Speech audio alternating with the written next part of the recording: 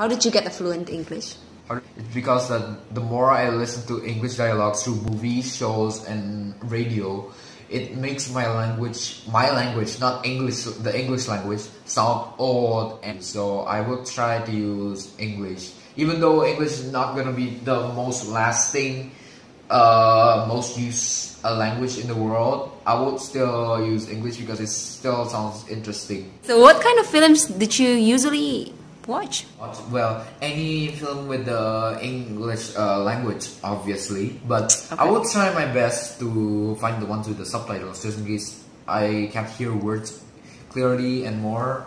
I will try to find a good rating movie, because some bad rating movies actually have like bad grammar. Okay.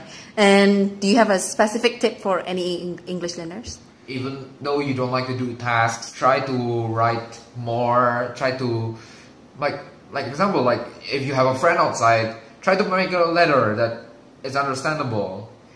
Like, it doesn't matter where you write, in the laptop, computer, or paper. In a computer, it's easier to write words without making the words look silly.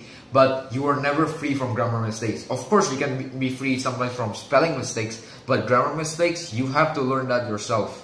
And how? Maybe you just need to research it more, and then if you know the answers already, that doesn't mean you can just go on like without training. You just have to go training and training and training. Like, you know what the past tense of this word is, you know the past tense of this word, you know the past perfect what it is, but you just need to keep writing it with these tenses and the style. Then you know you will not forget how to use these things in the future.